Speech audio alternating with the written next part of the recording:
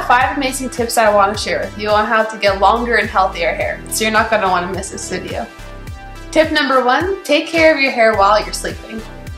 You may be wondering, how can I take care of my hair if I'm asleep?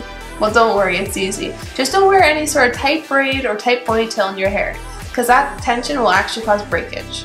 Another thing you can do is ditch your cotton pillowcase and get yourself a silk one. Why? Well, because it's a softer surface than your normal cotton, it actually causes less friction when you sleep on it. So when you wake up, you're going to have shinier and healthier hair. Also, a little fun fact about silk pillowcases is that it doesn't just make your hair happy, it actually can prevent facial wrinkles. Tip number 2, healthy hair starts with a healthy scalp. How do you keep your scalp healthy? Well, for starters, don't apply conditioner directly to your root. The reason for this is because some conditioners have wax and silicones in them that actually can clog your pores. So if you do this on a regular basis, it makes it really hard for your scalp to breathe. But something you should apply to your scalp is an oil treatment. One that I really love is made up of the following ingredients: 1 cup of coconut oil, 1 teaspoon of almond oil, macadamia oil, and jojoba oil. The best time to do this treatment is when you're in the shower and your hair is already damp. So you put the treatment in and then you leave it for 10 minutes. Then you just continue with your regular routine, shampoo and conditioner. All of these oils combined actually fill your hair strands with fatty acids, and then when you shampoo and condition it, it seals it in your hair. Tip number 3, use a cold water rinse. Using cold water at the end of your shower will actually seal the outer layer of your hair.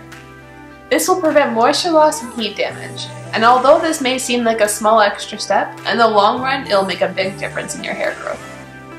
Tip number 4, never skip a condition, but try to skip shampoos. A good rule to follow is that whenever your hair is wet, make sure you condition it, because conditioner is actually used to rebuild the proteins in your hair and to close your hair cuticle. So this is going to prevent any future damage. On the other hand, shampoo is actually meant to remove dirt and buildup. This is a really positive thing, but if we do it too much, then it starts to remove all the healthy oils in our hair that actually keeps our hair strong.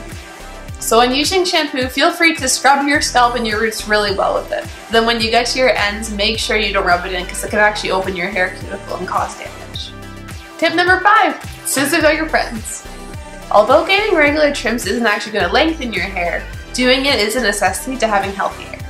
This is because when we remove our dead ends, it actually decreases the chance of our ends splitting higher up on our hair shaft. If you were to allow this to happen, it would actually mean that you have to get more hair chopped off when you do get it cut, instead of just remaining consistent with your trims every 10 to 12 weeks. Okay guys, we've come to the end of the 5 tips, and I know this is a lot of information to take in all at once, but if you stick with this hair care routine, you'll notice a huge difference in your hair growth and health.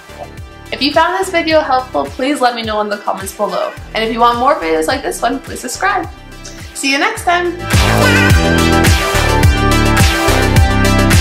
Click up here if you want to know how to do a braided bun in 1 minute. And click down here if you want to know how to do